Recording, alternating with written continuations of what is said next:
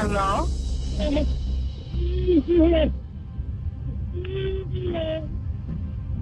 Repite muy fuerte, ma. Repite mo fuerte.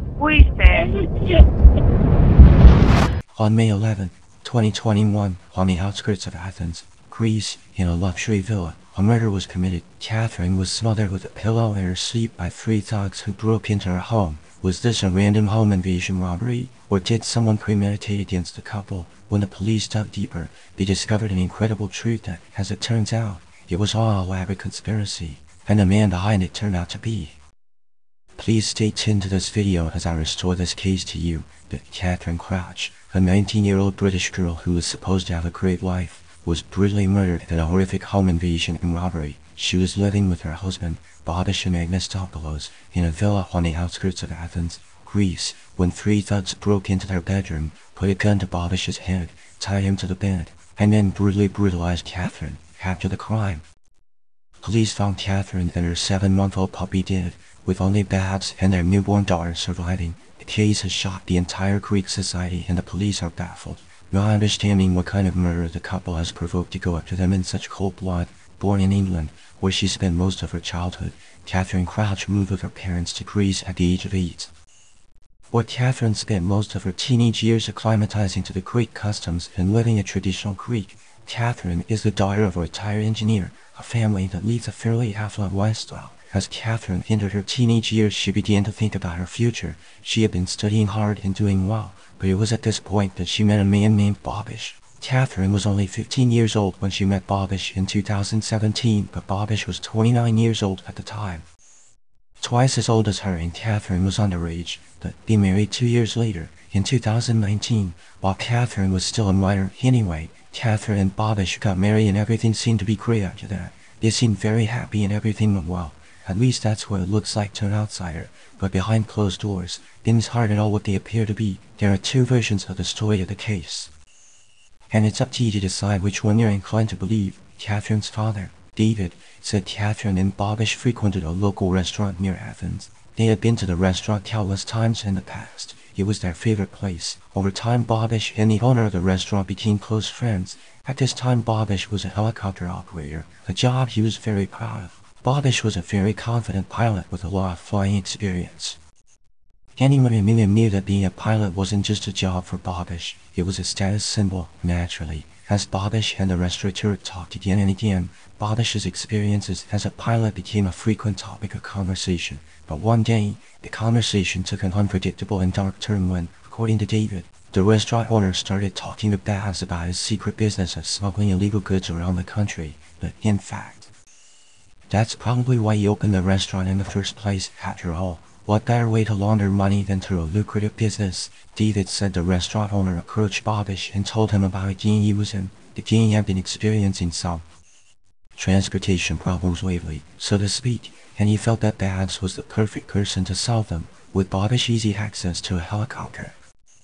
Smuggling goods by air is the best way to smuggle goods around the country, which keeps police away from any potential drug sites, as drug dogs and drug officers do not patrol the air, and Bobish, either voluntarily or under duress, reportedly agreed to this, and in the process, Bobish did not seem to realize that this job would take away everything from him, including his wife and daughter. David said that Bobish was a fool, that he was a good flyer, but had no business sense or understanding of the importance of secrecy. He told Catherine all about the smuggling he was involved in, thus inviting her to be killed.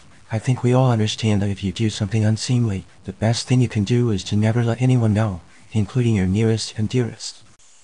It's common sense. It wasn't to fool her. It was to protect them. After all, if they don't know about you, they won't be implicated when things fall apart, and this will keep your loved ones out of danger. So if things go wrong, you're the only one who has to take responsibility for yourself, not them. But Bobish didn't seem to understand this, and as soon as he had made a deal with the restaurateur, he told Catherine everything, and Catherine, being the good person that she was, resented this new way of making money, though it could bring very money to the little family. It was not the kind of money Catherine wanted, but she did not stop her husband from. When Catherine realizes that her words have no effect on her husband, Catherine's father says that Catherine is threatening to leave Babs, and Babs doesn't want that to happen. But the problem is, Dan's new boss isn't going to sit around and do nothing either, so they force Bobbish to kill Catherine. David says that all this was told to him in a handwritten letter which was handed to him after Bobbish had been imprisoned, and David said that Bobbish wanted to set the record straight and felt that Catherine's father had a right to know the truth, but that for many people, this so-called truth was a lie, especially given the fact that Bobbish had told a completely different story before. In fact, Bobbish's attorney said that the story was completely fabricated by Kathleen's father, that the letter never existed, and that, according to Bobbish's public statements, he didn't kill his wife at all. In fact, he was just another victim. It was May 11, 2021, a normal day for Bobbish and Catherine, until nightfall, where at some point late in the night, 3 gunmen broke into the couple's home, where they were joined by Catherine, Dads, their 7-month-old husky, and their newborn daughter, Lydia, who, as soon as they entered, seized the puppy and strangled it with a leash. The 3 men, they then went upstairs, where they took up their guns and demanded that the couple hand over all their money. Bobbish said they had about 10,000 euros and told them where the money was, but Catherine did not give in easily. She began to struggle with the assailants, but the assailants threatened to harm little Lydia, and eventually Catherine was overpowered, and then smothered her with a pillow, and fled from the scene, but before they left they tied up and gagged Babs, rendering him unconscious for a few minutes. This all happened around 4:30 a.m. When Bobbish finally woke up, he managed to break free of the ropes and call the police for help. But when the police arrived on the scene, it initially seemed that everything Babs said was true, though there was one questionable point. When they checked the home's security footage, the police realized that the thugs had stolen the memory card, meaning that there was nothing left but a mess and a creepy crime scene. That Catherine's funeral was held soon after, and photos from the funeral showed Bobbish holding Catherine's mother as she cried. But just weeks later, police made a breakthrough in the case as investigators worked to identify the crimes that took place in the couple's home that night. They began to find some holes in Dad's story. Police had asked to see Kathleen's cell phone from the night of her death to better determine her final moments and what happened before the murder. While going through Catherine's cell phone, the police got her fitness data, and that's when things got a little weird, because if you have a smartphone or a smartwatch, your device is always collecting data on you. Most people think it's just our location data, but if you have a smartwatch, such as an Apple Watch or a Huawei watch, for example, then your phone will also record your heart rate, your body movements, and, in some cases, even your body temperature or other details about your health. When investigators looked at Catherine's health data, they found that Catherine's health data, which recorded her sleep patterns, that Catherine had been sound asleep prior to her death, and her location data shows that she never left her bed at all, which is completely inconsistent with what Bobbish told investigators.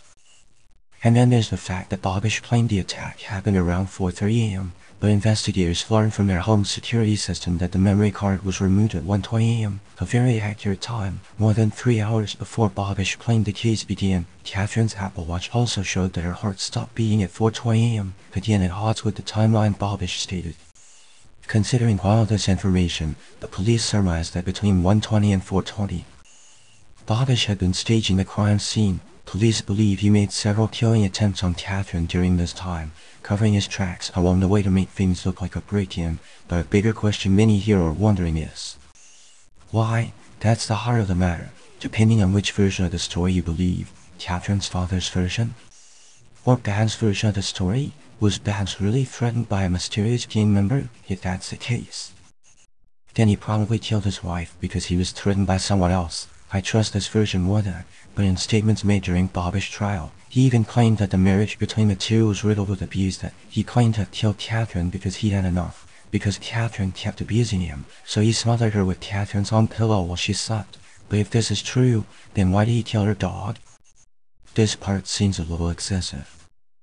In any case, in the end, Babs was happy with life in prison, with the possibility of applying for parole after 20 years, and another 11 years for killing Kathleen's dog.